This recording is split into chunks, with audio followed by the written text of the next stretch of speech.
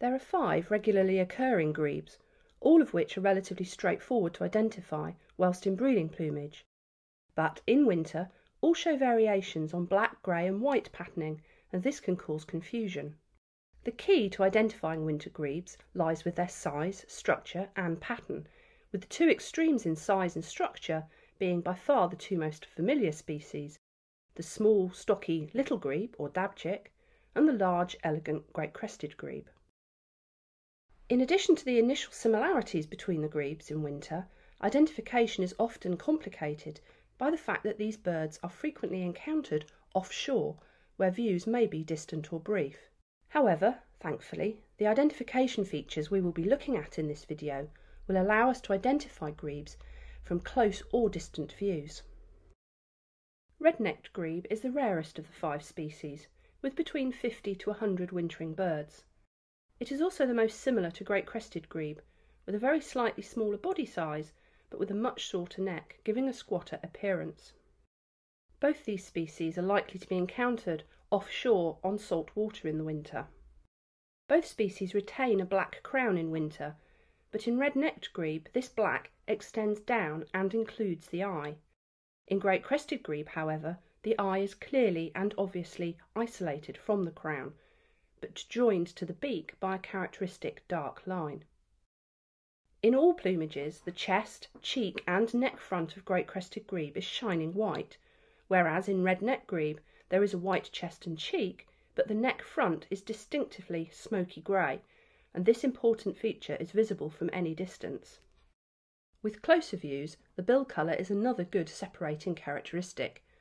On great crested grebe it is uniquely pink, and on red-necked grebe yellow with a black tip. So, to recap, the key features of red-necked grebe are body size similar to great crested grebe, with a much shorter neck, clear black crown covering the eye, smoky neck framed by white cheek and white chest, and a yellow-based dagger-like bill. It is worth noting that in late summer and through autumn, juveniles of both these species can show a shadow of their stripy juvenile plumage on their faces. These stripy cheeks, however, are the only thing. All the other distinctive features remain valid. The next species to be considered are Slavonian and Black-necked grebes, and firstly these have to be separated from little grebe. Little grebe is the smallest of the grebes, in structure like a duckling or even a powder puff.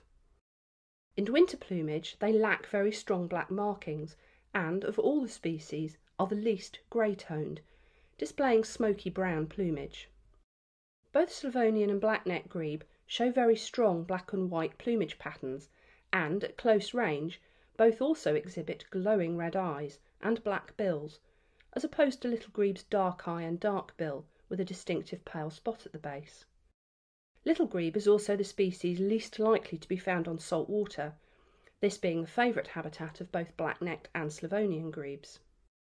Having decided that the small grebe you are looking at is not a little grebe, how do you separate Slavonian from black-necked grebe? This identification challenge can baffle even experienced birdwatchers. Slavonian grebe is the most common of the two, with some 1,000 to 1,500 birds in any winter, almost exclusively on saltwater habitats.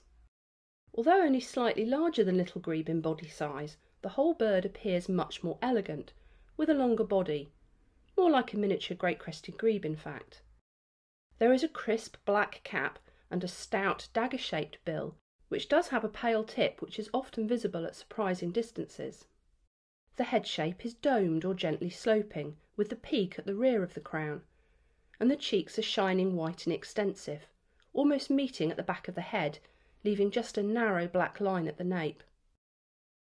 Black-necked grebe, on the other hand, is found on large reservoirs, usually traditional sites, as well as offshore. Much rarer, there are between 100 and 150 birds in any winter. Although larger than Slavonian grebes, black-necked grebes are short-necked and dumpy in shape, like oversized little grebes. The head shape is utterly distinctive, with a very steep forehead, and the peak is above the eye on the top of the head.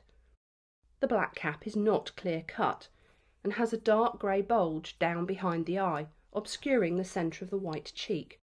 The bill is short, and the lower mandible is sharply angled upwards, Overall, with a slightly duskier neck and rear quarters, black-necked grebes appear much less clean-cut than Slavonian grebes.